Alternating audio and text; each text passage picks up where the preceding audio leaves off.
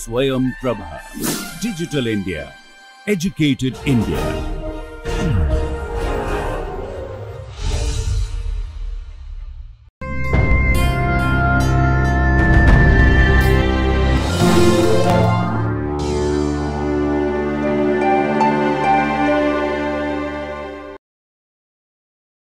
Yeah, welcome to the lectures in chemistry and the topic on atomic structure and chemical bonding.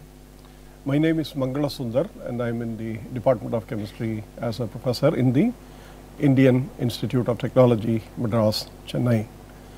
My email addresses are given here for you to correspond or for you to request additional information. Okay. This is the first of a number of lectures on solutions to a few important differential equations. Okay. So, the lecture title is Power Series Method. There will be several lectures on this, and this is important for students who would like to understand the mathematics behind and also the solutions behind the problems that we have discussed so far, the harmonic oscillator, the hydrogen atom, and even particle in a box, where the solutions appear to be simple enough for you to write down.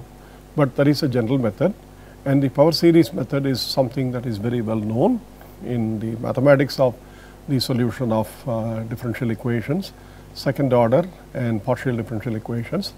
But I shall illustrate what is minimally required for us to understand the method, and will not worry so much about the convergence of the solutions, the uniqueness of these solutions and so on. That is obviously the second level reading if you are interested in the more abstract mathematical nature of the solutions. Here we are trying to handle the practical problems and try to appreciate why the solutions are the way they are. We will start with the two elementary differential equations for which you already know the solution, but the method of power series will also be shown to tell you how such methods work for the more complicated equations. The purpose of this series of lectures is to follow up with the three equations that you have already encountered, namely the Hermite differential equation for the harmonic oscillator. The second one is the Legendre differential equation, which you have seen now in the form of the solutions to the angular part of the hydrogen atom, namely the spherical harmonics, Legendre and associated Legendre polynomials. And the third equation is the Laguerre equation. The Laguerre equation is the one that you saw as giving you the solutions to the radial part of the hydrogen atom. Therefore, this whole week or whatever period that the next few lectures will contain some details of the mathematics. Let us start with the first simple equation, not even second order, but we will start with the first order. All of you know that the differential equation dy by dx minus ky is equal to 0 has the solution y of x, which is a function, y is a function of x, as some constant a times e to the kx. Okay? Because that is immediate, because then you know dy by dx gives you k a e to the kx, which is ky, and therefore this is that equation. Okay? Now, let us illustrate the power series method for this differential equation to begin with. So, let me propose a solution for y of x as an infinite series containing all the terms starting from n equal to 0 to infinity, starting from n equal to 0 and going up to infinity, a n x raised to n. This is a short representation for the term a naught plus a 1 x plus a 2 x square plus etc. plus a n x raised to n plus and so on. It is an infinite series. Now, let us try and understand this method using this particular form of the solution. Okay. We propose this as a solution and then determine the constants if we can. Okay.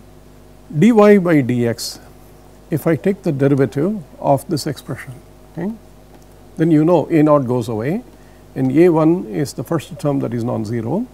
Then you have 2 a2x plus you have 3 a3x squared plus and so on, and the term that you see here as a general term gives you n a(n) x raised to n minus 1 plus so on, and this can be written in the form of a summation as n equal to 1 to infinity n a(n) x raised to n minus 1. You can also see that from here.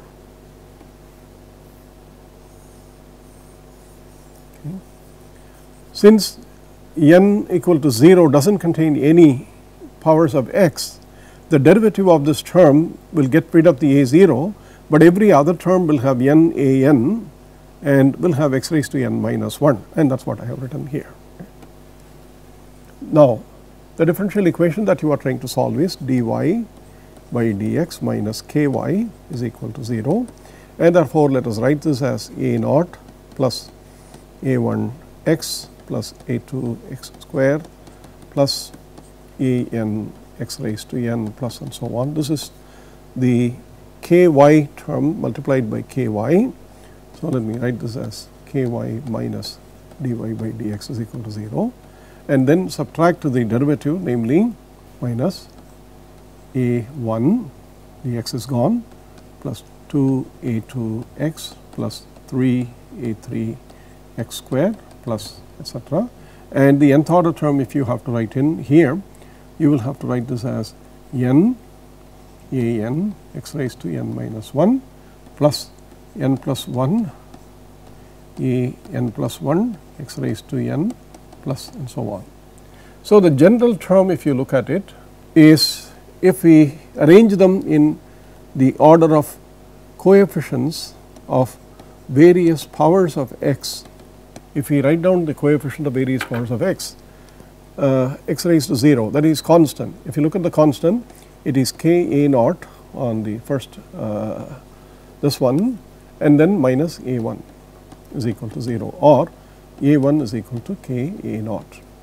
What is the next term that you see?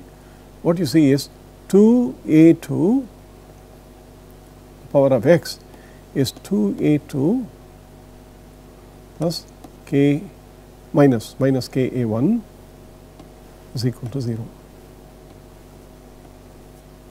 K a1, yes, this is the x raised to 1 power.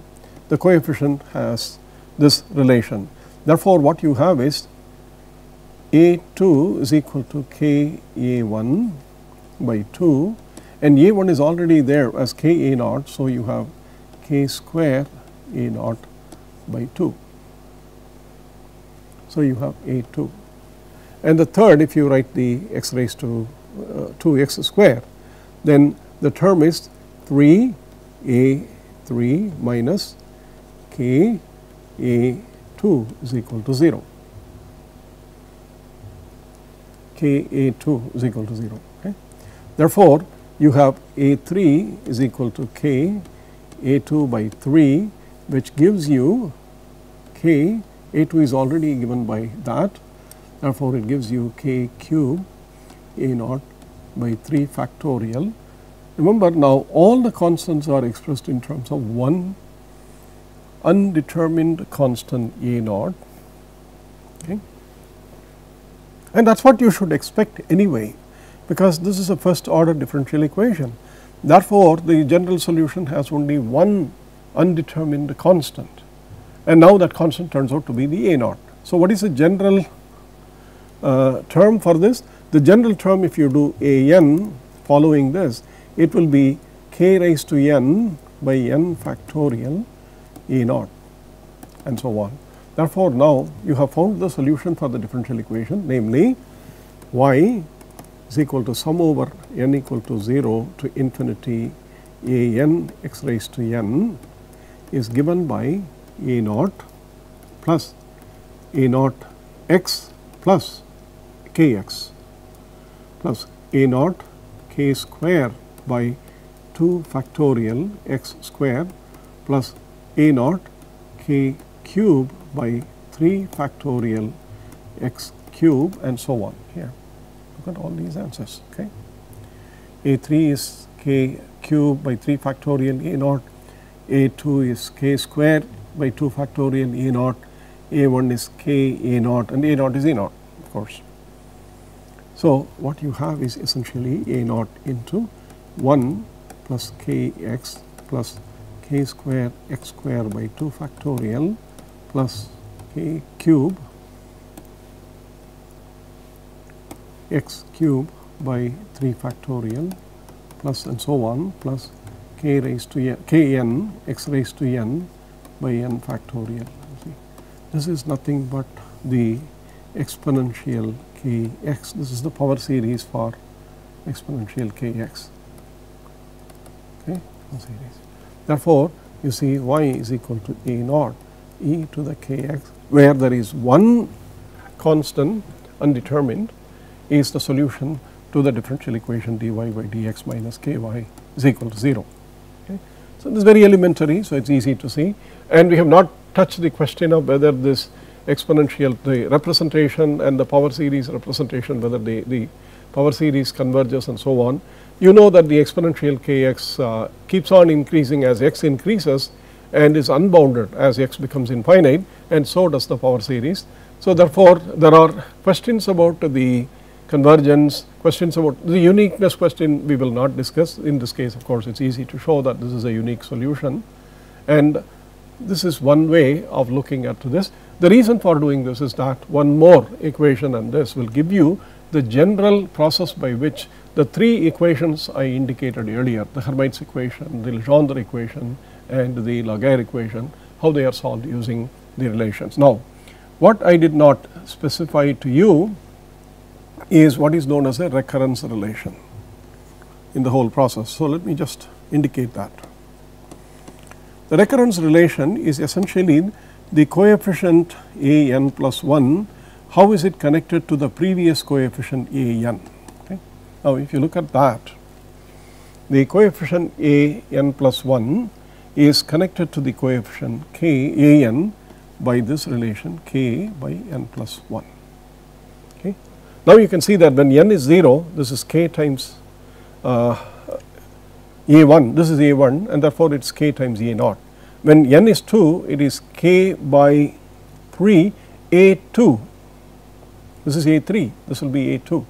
So, the recurrence relation tells you the relation between the coefficients in some form such that they can be generalized, and the result that you saw here, namely this result a n is equal to k raised to n factorial, is a repeated substitution of this into a by a n minus 1, and then a n minus 1 by a n minus 2, and a n minus 2 by a n minus 3, and so on. So, finally, you get to this. Okay. So, this is the recurrence relation, and this is the final coefficient that is determined in terms of the undetermined coefficient. Okay. Now, another equation for which you also know the solution, we will discuss that. This is d square y by dx square minus omega squared y is equal to 0. Second order differential equation, and all of you know the solution from the particle in a box for this, that let us write plus y square. That is the one that you have been dealing with. Of course, minus y square will give you exactly the same relation that you already had. So, for d square y plus omega square y, we will do that, and you know that the solution of y of x is a cos omega x plus b sin omega x. And for a particle in the ring, you were using this solution, y is equal to a e to the plus I omega x plus b e to the minus I omega x. They are both equivalent anyway. Okay. Because if you expand the exponential using cos and sine and cos and sine, I will write this by a different constants a prime and b prime. Okay. And you can relate these constants to each other. The general power series method is something that we should look at for this problem, and this will make you familiar with the remaining parts of the lectures on this topic. Now, The differential equation that we have to solve is d square y by dx square plus omega square y. So, let me just go back and what I have written. So, if you take the second derivative is the expression that I am just copying here. So, d square y by dx square is given by this term. Let me highlight all of that, is given by this term, okay, all these things. This is an infinite series, and then the differential term, namely the omega square y is this term, omega square a naught, a1x, a2x, all these. This is the omega square term. So, this is the omega square term and this is the d square y. Then you collect the powers of the individual x's, namely x raised to 0, which is a constant, and if you look at that, you see it is 2.1 times a2 plus omega square a naught, that is 0. The coefficient of x is 3.2 times a3 here, this term, and the corresponding the omega square term for the power of x is this term, omega square times a1. And then you can write down a few more terms, namely 4 times 3 a4 plus omega square a2 is 0, 5 times 3 a5 plus omega square a3 and equal to 0. So, you see that there are two independent sequences of relations. One sequence involves a naught and then to a2. The next, that sequence contains a2 to a4 and the things that I have not written down, a4 to a6, a6 to a8 and so on. So, that involves only the even indices. The other sequence is the one which is marked in green here.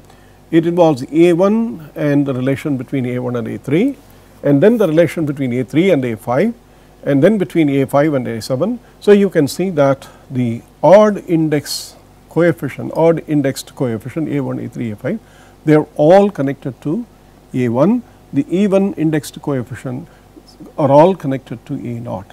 That is not surprising that we have only two undetermined coefficients, because it is a second order differential equation. It requires two conditions to be fulfilled, and for the particle in the box, if you recall, you did that for the box at one point psi of x is equal to 0 and psi of x is equal to L 0. You put that in those two conditions. They determine with the other boundary condition, they determine both the a and b. Therefore, we need two undetermined coefficients and everything else can be written in terms of them. So, let me write therefore the general relation between these coefficients. Okay. The general relation is a to n, that is even index. A to n is minus 1 raised to n omega to the 2n divided by 2n factorial a 0. A 2n plus 1 is minus 1 n plus 1 omega to the 2n plus 1 divided by 2n plus 1 factorial a1 by omega. Okay. Quickly, what does this mean? If n is 1, a2 is minus 1 raised to n, so it is minus omega 2n is omega square, 2n factorial is 2, a naught. Okay. Now, you see the relationship between a2 and a naught. A2 is minus omega square by 2 a naught, no problem, and a4 is minus omega square divided by 4 here, this one. A4 is minus omega square a2 divided by 4 into 3, 4 times 3, and a2 is already a minus, therefore, it is plus omega raised to 4. A2 also contains an omega square and it is a naught divided by 4, 3, 2, 1. So, it is 4 factorial. So, a4 is 4 factorial omega 4 a naught. So, it is easy to see that this generality is here, that a2n is minus 1 raised to n, a4 is plus a2, a6 will be minus a6 and so on. You can see that Therefore, this is the recurrence relation between the coefficients in the even n, and this is the recurrence relation likewise between the coefficients in the odd indexed n. Now, n is equal to 1, 2, 3, etc. Okay. Remember the power series for cosine omega x.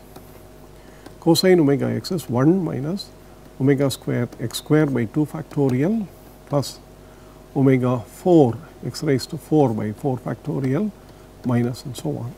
And the power series for sine omega x is omega x minus omega x whole cube divided by 3 factorial plus omega 5 x raised to 5 by 5 factorial minus and so on.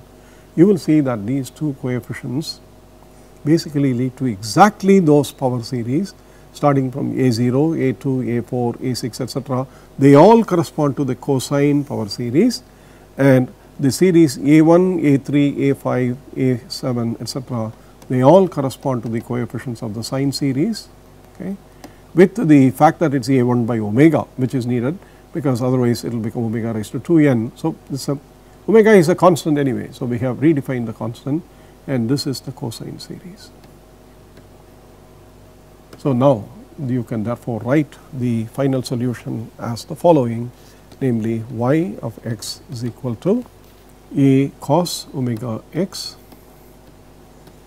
plus a here is our a naught, okay, a naught, and then you have a1 by omega sine omega x, which is the same as what you had earlier written, a cos omega x plus b sine omega x. Okay. So, the power series method is something that is the underlying the algebraic tool through which one obtains solutions for complicated differential equations, and the power series method is very well known for a special class of differential equations leading to what are known as special functions. And some of the examples of these special functions that you will see in physics and mathematics and also sometimes in chemistry are Bessel functions. The differential equation is called the Bessel differential equation, Legendre functions and the associated Legendre polynomials. Coupled with the phi part, they are called the spherical harmonics. Legendre functions,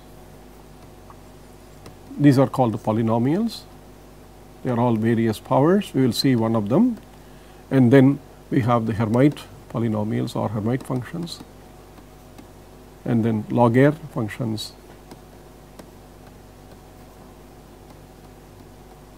or Laguerre polynomials, and then there are others like the Chebyshev. It's often written in many different ways. Chebyshev, C. Sometimes people put a T in front of this too. Chebyshev, Russian mathematician, Chebyshev polynomials and so on. Therefore, the differential equation method, the solution of which using the power series, is something that has been well established, and the physicists like Schrodinger and many others had earlier studied the differential equations, and they saw that the mathematics of the hydrogen atom and the mathematics of some of the atomic and the molecular chemistry problems go back to the polynomials and the methods which were discussed in mathematics independently of quantum mechanics, and therefore they bridge the gap between the known mathematical results and the unknown, the new problem of the quantum mechanics or the problem of quantum mechanics. And so you can see that the fusion between the two is a very, very well studied mathematical technique. We will see a few examples as part of this course, and we will see more of it in the Hermite polynomial in the next lecture. Until then, thank you very much.